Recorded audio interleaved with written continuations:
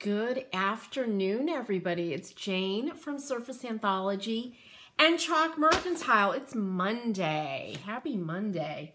I hope you all had a wonderful weekend. We definitely did here in Connecticut. It's getting cold and I love it. If you follow me on Facebook or Instagram, I posted a picture of our front door and we put the little tiny pumpkins on top. And when I built this house, I said, I've got to have a ledge on the door because I've got to put pumpkins up because it's a New England tradition, right? All right, there I am live. I'm going to catch this link and send it over to my text group people. And there we go. And if you think anybody would enjoy my tutorials, my videos, feel free to scatter it about, right? I wrote that out with my big giant pencil that I love to use. So what I wanted to show you guys is an actual project I'm doing for my home, for myself. And I collect these old crazy toolboxes. I love them. I have them everywhere. And I've got really big, huge ones. And one of them I did over in Mill Paint, and it was absolutely gorgeous. But I love them. And I just love how they were made for very unique, you know, this is definitely the worker, the carpenter made this for himself. It's got these little compartments, it's got kind of these, let's see if I can get it, these slices down here. This does not move. It's at an angle, and that was probably for pulling something up. And I just love it. So I don't want to do a lot to this. I'm not going to paint it, but I did want to put on a little phrase here. And I did this before I came live today, among some other things. And I wanted to show you how I do this. Because sometimes, you know, the old wood is really nice. It wasn't finished with anything. It's just this old dirty wood that I absolutely love. And this, it says, best laid plans. Hey, Barb, happy Monday. Good to see you. How is it out there? It is, now it's sunny, and it's just beautiful. It's like you go out in the sun and it's warm. You're in the shade and it's chilly. I just love this. And the leaves are starting to turn here. So this is a part of a quote from one of my favorite poems, To a Mouse by Robert Burns. And he was a Scottish poet, 18th century. And I love this poem. It's hot there? Is it really? Wow. It's crazy, right? The weather's just been crazy. But Robert Burns was a Scottish poet.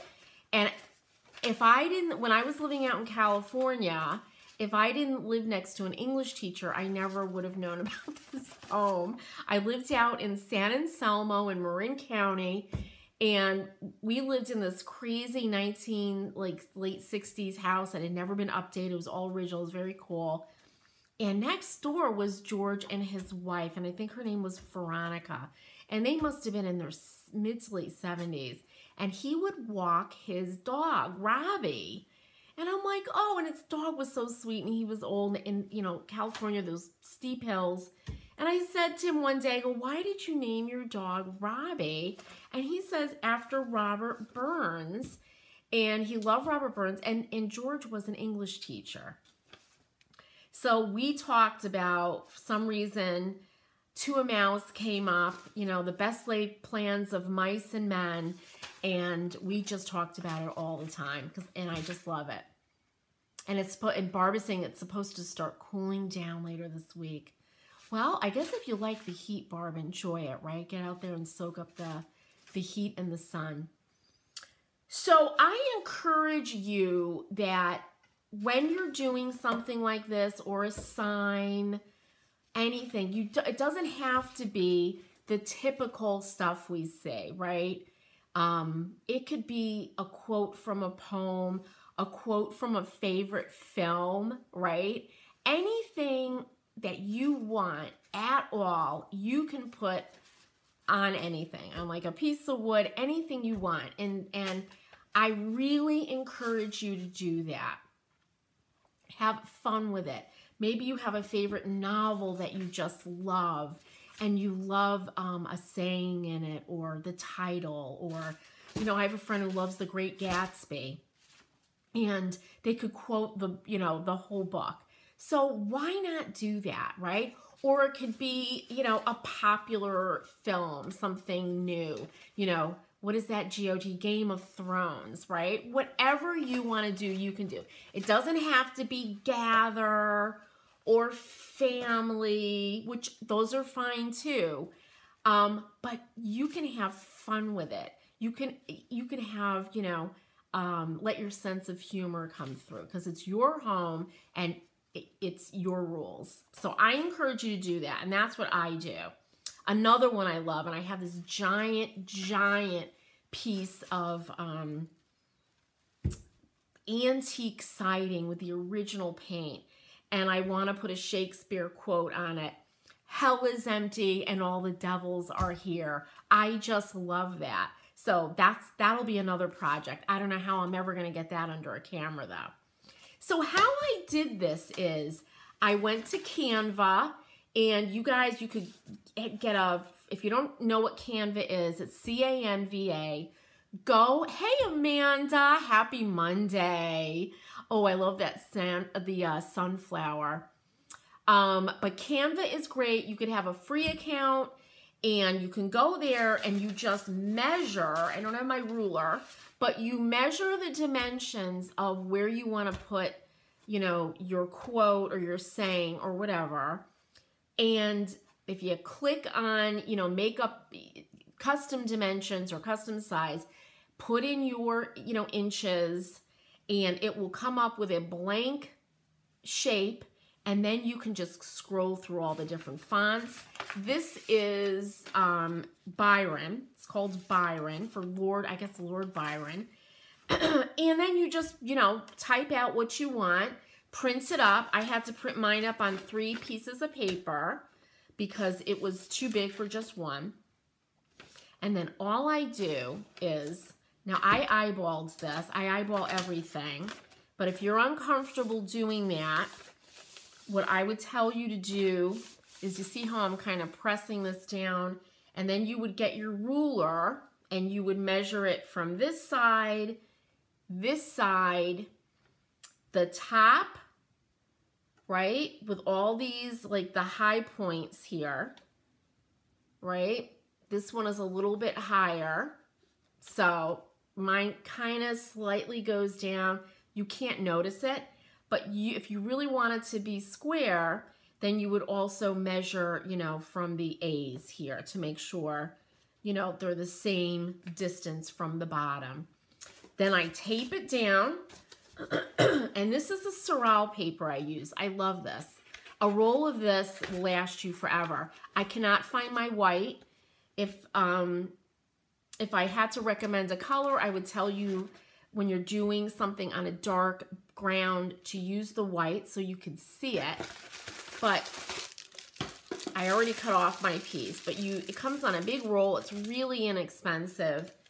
And you just take it like this, pop it under, right? And again, if you're nervous about this sliding around, you could tape it down, right? Cut your Surreal paper and tape everything down.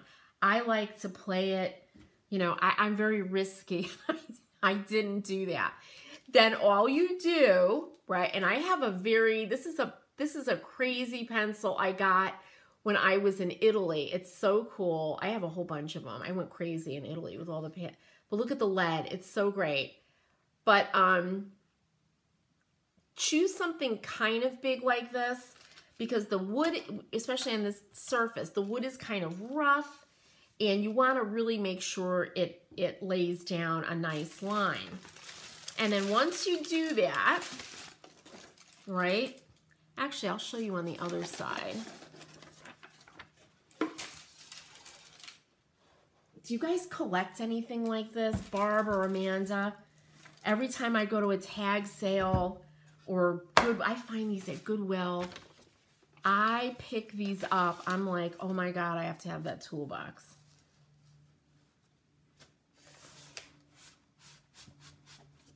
All right.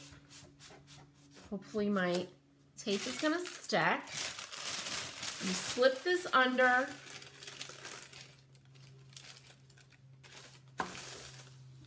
And I'm a lefty, so I start over from the right and go this way. So I'm not dragging, which I'm already doing that. But hey, Danielle, how are you today? But I kind of start this way, so I'm not dragging the lead. And I just, you have to have a plan. You can't kind of go randomly all over. I started with the top, and then I went to the bottom. So I just kind of went around. And this font is you know, like old fountain pen script. Or not even fountain pen. What's the other pen before fountain pen? Yeah, that is a fountain pen. But anyway, you do this. But it's all kind of wiggly and rough, so it's perfect for this kind of thing.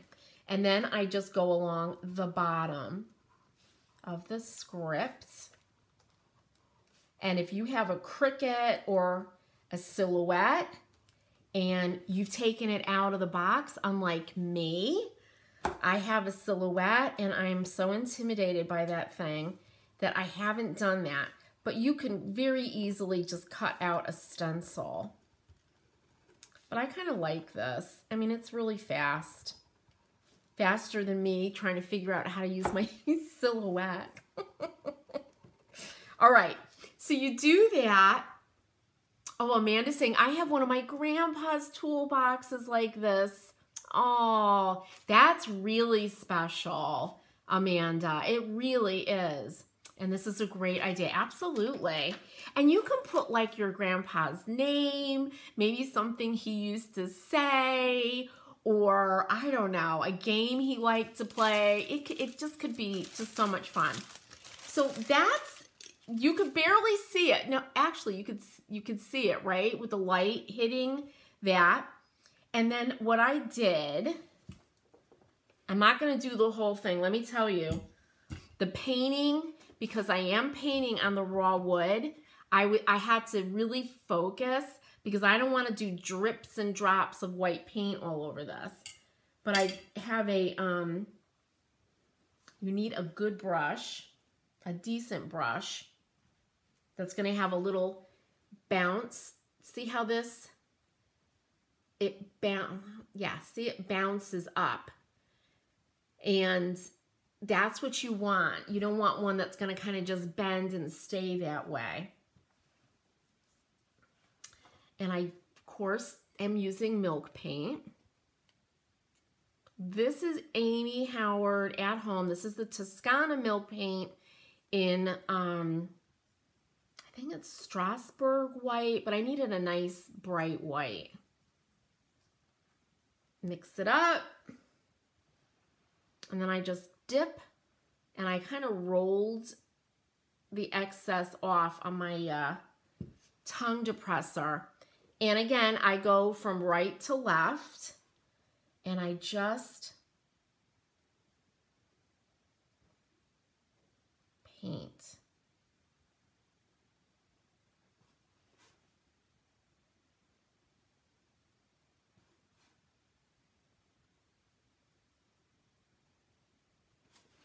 And it's a lot of fun. It's not as difficult as you think.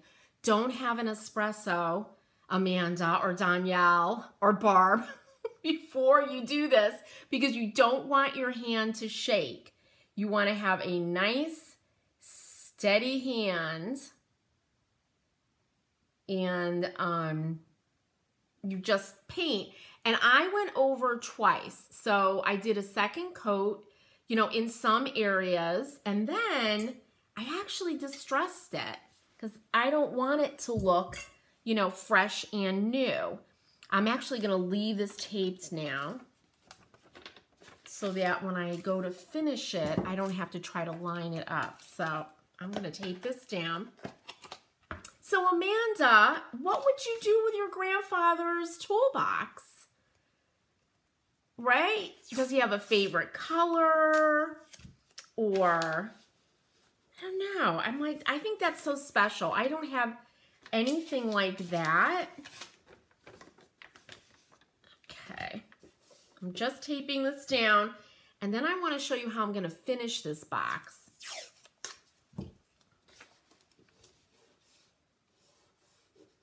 All right, and some of these boxes, I was looking at toolboxes.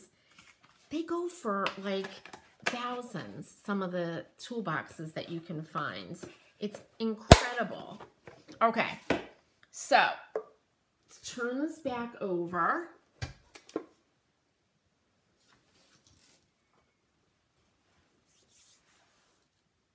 Barb is laughing, planning on using milk paint for the first time today. Yay! Look, Barb, it's not hard. It is not difficult. But I have to tell you, I had a painting disaster. That's why I decided to do like the best laid plans, right? I love that. The poem is about a little mouse who makes a nest. The farmer comes along, wrecks the nest. And I think the farmer was Robert Burns. And it's like, I had this idea in my head, Barb, that I was going to do this technique and this design. I'm like, oh, this is going to be great. Oh, no, it was awful. Not only was it awful, I made a mess. I made a mess. And I was just like, I put some music on, I cleaned up my mess, and I'm like, well, I think I'm going to do the best laid plans. Because, you know, everything could go awry. Hey, Michelle, good to see you. Thank you. And Barb, you have to let me know. Let me know in the group how your milk painting goes and if you have questions. So with something like this, now I might use this on my dining room table. I really want to fill it with my the gold leaves and pine cones I made. And then I go out and I snip off like some hydrangeas, and I just like to fill these up, right? You could get those little pumpkins, you can get apples, right? You could throw some apples in and really have fun with these. If you're having people over, maybe you're setting up a buffet, you could put in silverware and napkins and all that kind of stuff. But since I'm going to do that, I want something that's food contact safe, and that means, of course, hemp oil. Amanda's saying, I'm not sure. I'm going to have to think on it. I'll talk with my uncle and see what ideas he has. Grandpa passed when I was 16, and my dad passed 8 years ago. Oh, so I'm sure my uncle can help me come up with something neat. Absolutely, Amanda, and that's it's a family heirloom. It really is. Something like that is an heirloom. And, you know, when people that you love pass away, I mean, it's so awful, but it's also so wonderful to have something of theirs that they touched and they used. I just love that. I think it's better than anything. All right, so I'm pouring out some of my hemp oil. And I love, love, love this. And again, the reason I'm using hemp oil and not wax, I wouldn't ever use a poly or anything like that on this, is because it is food contact safe. So say I wash a bunch of apples and fruits and, you know, people want to eat them, they could pull the apple out of here and eat it. They don't have to worry about anything weird being on it. All right. Barb, oh, so you're using a frame for your milk painting, right, Barb? Yeah. Ooh, that's the best. I want to see how that goes. You have to keep us all up to date on how your project goes. All right, here's the hemp oil, Miss Mustard Seed hemp oil, and I've told you, don't worry about the color. The color is determined by when the hemp seeds were harvested. And I'm using just an old, this is the Amy Howard natural bristle brush. I love these. I've had mine for years. And then I'm just going to brush it on like this. Make sure your piece is clean. And you can use, say you want to do your lettering in chalk paint. This is fine. You can finish chalk paint with hemp oil also. Now I'm just going to do this part because I haven't finished painting the back. But what's happening right now is the oil is being absorbed into the wood, and you can actually see it. Let me see if I can hold it up. This thing is just thirsty, and you can see parts of it are already they look dry. They're not shiny. So I would normally, if I wasn't doing a live, I would let this soak in for about 15 minutes. And then you have to wipe away the excess. This is something you have to do that. If you don't wipe away the excess oil and it's sitting on top, it's going to get sticky. So you just take a lint-free, this is an old cotton cloth, and you just wipe away.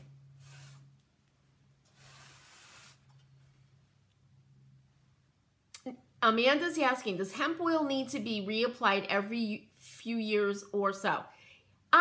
Yeah, I haven't. I have some furniture pieces that I've finished with hemp oil, and they're fine. I haven't. But like wax, you can. Like my dining room table is wax, so about once a year I put a coat of wax on. But remember, if it was done with poly, when the poly starts to chip and crack, or little pieces come off, I can't just apply more poly. I have to refinish the whole top. And that is why I love oils and waxes. My floors, and I say this all the time, are done in tung oil. I built my house and all my floors are done in tung oil because I don't want to, you get that, say I decide, well, it's actually, we're letting them scratch up and do their thing, but they get scratched up in like one area, maybe in the kitchen in front of the sink. I can just clean that and put more tung oil just on that area. If that was polyurethaned, the whole thing, I would have to have my entire house, the floor sanded and re-polyurethaned. And what a pain in the butt is that? Hey, Shannon, good to see you. You didn't miss everything. Shannon, you can watch the replay for sure. But I'm showing Shannon, let me just go back. I collect, Shannon, these old toolboxes, and I didn't want to paint this one. I thought about painting the whole thing in milk paint. I'm like, but I really love the wood. It's really beautiful. It's dark. It's really charming. Why do I want to paint this, right? But I'm like, I do want to paint one of my favorite quotes on it, Shannon, and it's from the Robert Burns poem, To a Mouse, or About a Mouse, To a Mouse, and, the best laid plans of mice and men. So I put that out here, and if you go back, Shannon, and watch, Shannon, don't be sorry. Not at all. I'm so glad to see you. But I was encouraging everybody, Shannon, to not just, when you do something like this, maybe you're making a sign, not just to do the typical, gather or family. Have you guys seen that insurance commercial where the guy's trying to stop young people from being like their parents? And the woman is saying, no cussing, no, I don't know what. And she takes the sign and throws it out, right? It's like, be original. I know you all have little thoughts and ideas, favorite quotes, maybe, from a movie or a show, and it could be contemporary or it could be ancient, that you love. So use those. You do not have to do something that you see at Home Goods. And not that Home Goods is bad, but Home Goods signs are made for the masses, right? They're going to pick gather because the most people are going to like that. Not everybody's going to like best laid plans, right? That's not their thing. And what you love makes you unique. And when people go into your home and they see your crazy, Shannon, you might have some crazy saying in your kitchen, and they're going to love that, right? It's going to be a reflection of you, and that's what your home should be, your space. Hey, Royce. Royce is saying, oh, I buy these old toolboxes whenever I see them, love them. Oh, my God. Royce, everybody, it is since I was a kid, and if you've been following me, I always have like boxes, like ancient old boxes. I find tiny ones, really huge ones. I've got my great-grandmother's like 18th century blanket chest. I do have that in its original paint. But I love those kinds of things. I love them. We went to, not Sturbridge Village, but we went to the Shaker Museum. It's not even a museum, it's a farm. Now I'm so bad, I forgot. I think it was in Massachusetts, but they were making the band boxes. Have you guys seen those band boxes? They steam the wood.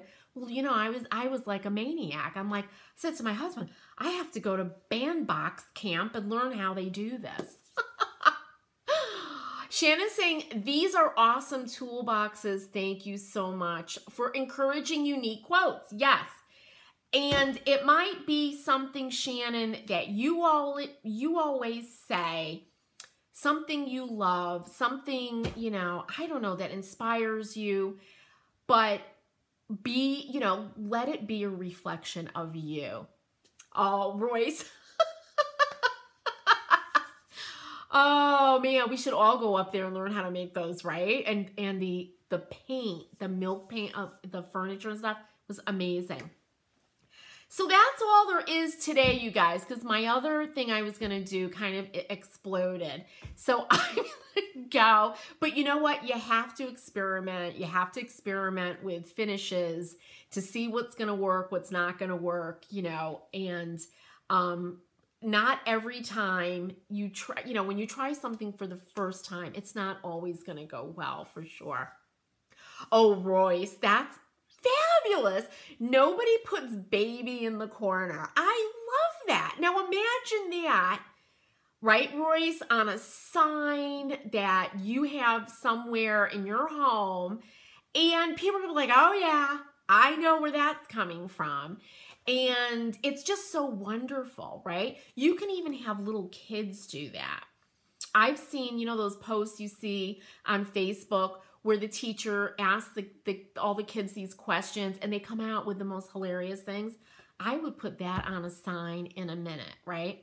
So do that, you guys. There's a little assignment. It could be on a little tiny piece of wood. You just need a little bit of paint, and I'm just using milk paint because, you know, I have to use milk paint on this old wood.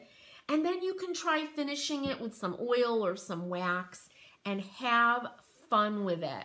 You will be surprised at how much fun this is. But go to Canva. If you don't have an account, just sign up for the free account. Their paid account is really inexpensive. You could do more stuff, but you can easily do this in their free account. So everybody, thank you so much for joining me today. Oh, Royce, absolutely. Royce is saying love. Thank you for the inspiration. Absolutely, Royce. It's my pleasure. I hope you all have a wonderful Monday, and get a little notebook. I also, Royce, I have a little design notebook, and I write these things down. It's like, oh, that would be a really cool sign, or I love that color. I have to use it. So if you guys don't have a little design notebook that you carry around, get one, because you might be inspired and you don't want to forget that. All right, everybody, happy Monday, happy painting, and I'll see you on Wednesday.